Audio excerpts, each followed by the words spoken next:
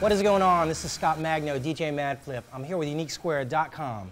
Today we're going to talk about some of the advanced controllers out there. We're going to do a comparison, check out some of the standard features that you come to expect from the advanced controllers, and then you can decide which one's going to be best for you. Who are we playing with today? We are talking about Allen & Heath, the Xone DX. This is going to come with Serato Itch. Now we've got the Denon DN-MC6000. This is going to come with Virtual DJ LE. Next we have the Native Instruments Kontrol S4. This is going to come with Traktor Pro. And then lastly, we have the Pioneer DDJ-T1. This is also going to come with Traktor Pro Pioneer Edition. Okay, so what do they all have in common? Well, upon looking at them, you can see which ones are going to be a little smaller, which one's going to be the biggest. But what they all have in common is going to be that they can mix 4 decks of audio simultaneously. Some of the other things, they're all going to have a master output. Whether it be XLR or 1/4 inch, they will all have a balanced output as well as an RCA output. Now, of the 4, a dedicated booth output, you're only going to have in the Denon DN-MC6000 and the Xone DX. That's very, very important for a lot of you. Some of you not so much, but that's going to be available in those. Okay, now of the 4, which can you use as a standalone mixer in case your software goes down or your laptop just decides to just stop working? That's going to be the Denon DN-MC6000.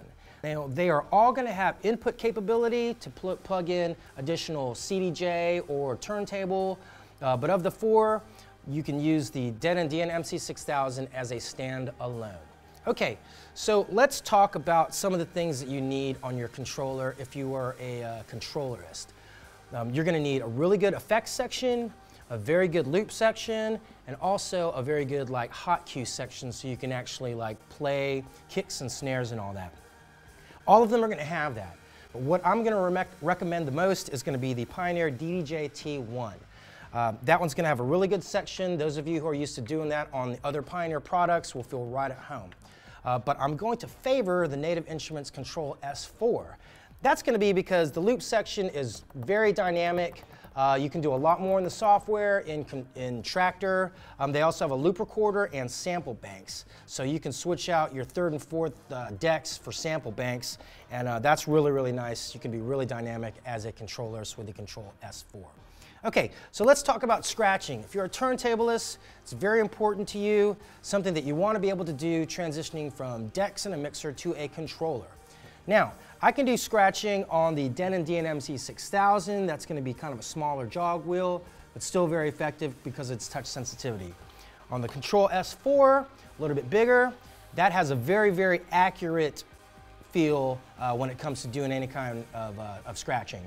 Now, the biggest jog wheels are going to be on the Pioneer DDJ-T1, and really, really nice. Sometimes you need a little bit more room to kind of define your cuts and everything. That's going to be really nice.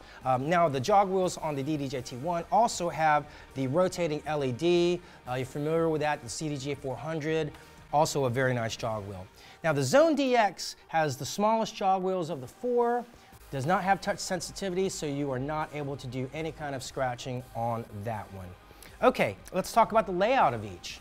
I probably recommend, if you're into the mobile scene, go with the DN-MC6000.